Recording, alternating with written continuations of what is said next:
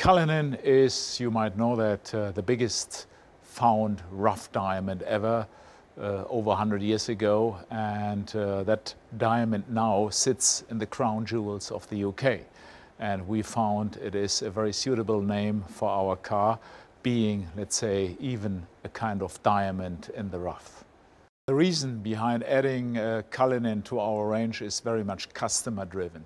And number one, you need to understand that our segment, the ultra high net worth individuals, are getting younger and younger, and they are also catering for a complete different lifestyle, more relaxed, more easygoing, more casual, more outdoor, using cars for all kind of purposes. And that, of course, is a big driver, while SUVs in general are more and more popular, and also that we see now that SUV movement moving also into the high-end luxury market.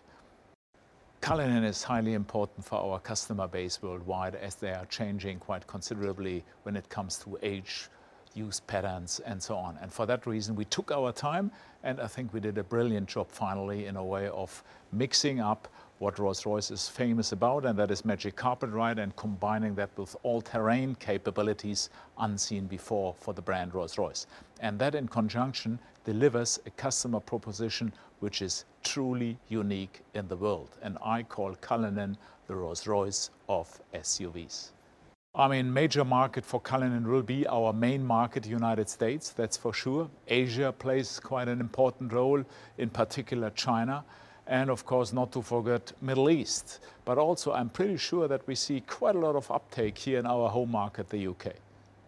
I mean, America will be our #1 market. And you might know that America is and was for many, many years our #1 market anyhow. And Cullinan plays perfect into the development of this market over the next couple of years. I mean, Canada in particular was a market which has seen rising Rolls-Royce sales over the last years. But I think in particular now with Cullinan to come, this is the perfect car for Canada.